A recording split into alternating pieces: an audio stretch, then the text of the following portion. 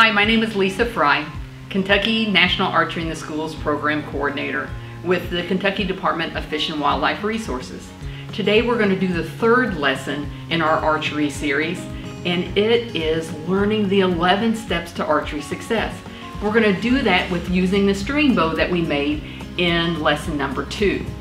And that way you can practice these 11 steps so that when you come into PE class, you can amaze your PE teacher by already knowing the 11 steps and being able to put that bow in your hand and being able to shoot archery for the first time and having a wonderful time. So let's get to the 11 steps. So the very first, of course, we're using a piece of string, so it's going to be a little different, but we're going to be okay. So the very first step is stance. We want to be able to get into the appropriate stance, and that's an open stance. To be able to do that, I've placed what we would call our shooting line. This is where we're going to shoot from. So when you get to PE class, you're going to see a quiver in front of you and you're going to see a line. Well, to get into your stance, and you really only have to do this once, but to get into your stance, you're going to stay on the waiting line side of your line with both feet together. You're going to take a half step back into your instep, and then you're going to step toward the target, shoulder width apart, and take your toe and bring it up and move it toward the target and set it down. So at a little angle. So this is an open stance. You want to make sure that you're comfortable, but this is going to also help ensure that when you're drawing the bow that you're going to have the right clearance that you need and that you have the stability that you need to shoot well. So step 1, stance. Okay, step number 2 is nocking your arrow. Well, you don't have any arrows at home. I don't have any arrows either. So we're going to pretend. The most important thing to do when you're nocking an arrow is being able to do it appropriately. So if you would think about holding an ice cream cone and turning it upside down, that's how you're going to grab an arrow. So we're going to pretend that we have a quiver of arrows in front of us, and we're going to bend down and we're going to grab an arrow below the fletchings or the feathers, and we're going to slide it straight up out of the quiver. We're going to point it to the target, and then we're going to pretend that we're going to bring it up and over our bow. And we're going to move it around in our hand so that the odd color fletching, the index fletching, you have 3 fletchings. 2 are one color, 1 is an odd color. That odd color is going to be facing you. And then you're going to back the nock onto the string, and you're going to hear it click, and we're going to make that noise. So at home when you're doing this, I'll expect you to make the click sound. So we're going to go click. Then we're ready for step number 3, our draw hand set. Remember your Scout's Honor, your archer's groove? Where you're going to place your 3 fingers on your bowstring. Remember, we're pretending like we have a bow in our hand now. So you grasp the string underneath the arrow with those 3 fingers. And so that's setting your draw hand. Step 4 is setting your bow hand. So bow hand set. That's where, remember, the knot is going to simulate your bow grip. So you've got the bow, you're holding the bow by the bow grip.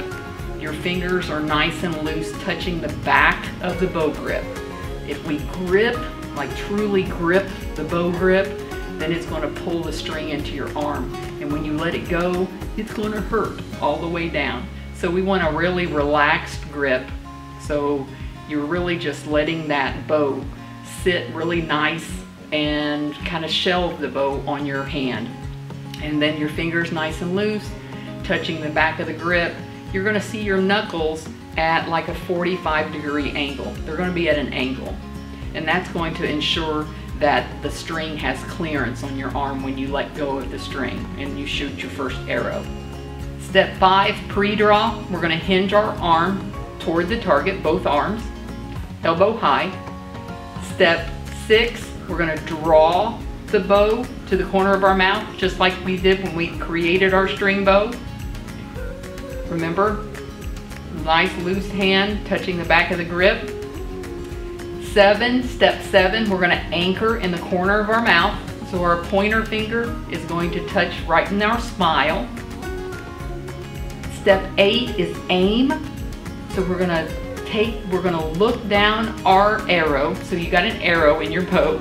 We're going to look down the arrow. We're going to look at the tip of the arrow and put the tip of the arrow on our target. And we'll start off by just putting the arrow near the center. A misconception is that if you point the arrow to the center, that you're going to hit the center. Well, it's a little more complicated than that. When you're tall or short, your aim point on the target may not be the center. We'll talk about that another time. So in general, you just look at the tip of the arrow, get it on the target, and be ready to have some fun. So we are pre-draw, draw, anchor is step 7, aim, so we're going to be looking down that arrow, the tip of the arrow on the target. Shot setup. Shot setup is when we start a slight backward motion, drawing motion with this drawing elbow. At the same time, you're going to relax your drawing hand and you're going to let it just let the string kind of slide out of your hand. What I want you to think about when you're doing this is think about holding on to monkey bars. Have you ever just hung off of monkey bars and tried to hold there as long as you could? And you hold and hold and hold, and all of a sudden your hand just slides off? That's the feeling that you're going to have. When you start this backward motion and you start relaxing that hand, you're going to let that string come off your fingers like the monkey bar slid off your hand. So we are pre-draw, draw, anchor in the corner of our mouth, aim, so we're looking at the tip of our arrow on the target. Shot setup, so you're going to see my elbow start drawing backwards. You're going to feel yourself stretching your string, even though it's rigid. You're going to stretch that string out, the elbow's coming back at the same time. You're going to relax that hand, and this hand is going to just follow your jaw, like you're wiping your face. It's going to follow your jaw, and it's going to end up over here just kind of loose, somewhere near your drawing shoulder. So that would be release. So let's go back through the steps again because it's kind of hard to see them all at once.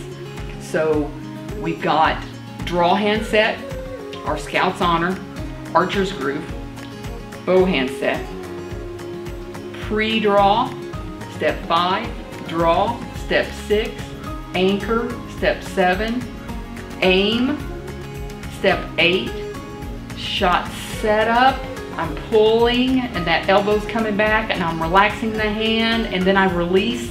That's step 10. Step 11, I'm going to be seeing that arrow hit the target and I'm going to follow through here and I'm going to reflect on that shot. I'm not going to reflect on whether it hits the center. I'm not going to reflect on the outcome. I'm going to reflect on how my body felt in those 11 steps. So you're going to use a piece of string to create muscle memory so that you're practicing correct archery form. You want to be able to feel that shot. You want to be able to go through those 11 steps and know that you are a really good archer and that you've got the proper form. Students that practice proper form are students that are going to enjoy archery for a lifetime. Students that don't spend a lot of time thinking about that form tend to get discouraged because they're not doing very well or they're not progressing and they end up kind of quitting. They give up. So I don't want you to give up. I want you to practice and have really, really good form. The arrows in the target, that's an outcome. Focus on these 11 steps and I guarantee you're going to do very, very well. Okay, so let's recap the 11 steps to archery success. So I'm going to do so without saying the numbers because I get confused, but you'll be able to see the words on the screen, so you'll see those 11 steps as I go through. So here I go. Stance, an open stance. Knock an arrow. Remember, I'll be coming below the fletchings, bringing the arrow straight up, pointing to my target, bringing it up my bow, over my bow, and backing it in and saying click. And so make sure that when you're looking in the mirror, you're saying click, because it's fun. Draw hand set, Scout's Honor, Archer's Group, bow hand set, that knot simulating the bow grip in my hand. Pre-draw, hinging my arm up, keeping this elbow high. Draw, anchor in the corner of my mouth with my index finger into my smile. Aiming, shot set up, I'm stretching out, bring my elbow back, release, follow through, and reflect. Now I want to show you what it's going to look like. Now I want to show you what it's going to look like with a bow. In archery, we run the range on whistle commands. Safety is number one. So we use these whistle commands to move about the range. Now, on back here, about 4 yards from our shooting line is what we call the waiting line. So I'm going to step back here and pretend I'm at the waiting line. As an archer, I'm always going to be back here. I'm always going to be back here until I'm signaled by a whistle that moves me forward to get my equipment and brings me to the shooting line. So I want to show you how easy it is to transfer the knowledge that you have with your string bow to the bow itself. And I'm not going to shoot the bow, but I'm going to go through the motions. And when it comes to drawing the bowstring and shooting the bowstring, I won't do that. But I'm still going to go through the motions without really pulling the string, so that you can see how easy that transfer is from your string bow to the real bow. So I'm back here waiting behind the waiting line, and I need to be signaled to come forward to get my equipment. So I want to come forward to get equipment. So in archery, I'm going to wait back here until my coach gives me get equipment to whistle blast. That tells me I can move forward and get my equipment. So I'm going to be able to get my bow. It's going to be on a bow rack. And I'm going to be able to move forward to my shooting line. And I'm going to be able to go ahead and get into my stance. And then I'm going to put my bow on my toe. And that's just something that we do so that everybody's uniform and everybody's safe. Everybody's there. Your hands are here. You're not at the arrows. And we're now waiting for our coach to tell us that we can begin. So when I'm getting ready to shoot, I wait for my coach to give me one whistle that says shoot. And I bring my bow up into my hand, my bow hand. I knock my arrow, bring it up and over, click, draw hand set, bow hand set, pre-draw, draw, anchor, aim, shot set up, release, follow through, reflect. Remember, when you follow through, it's kind of like we were relaxing that hand, and you're going to kind of wipe your face, and you're going to end up with this hand on your drawing shoulder. So you're going to be able to reflect on your stance and all of the other 11 steps to ensure that you were demonstrating appropriate form. And practice with that string bow. You're going to be able to shoot this great looking bow, and you're going to have the best time ever.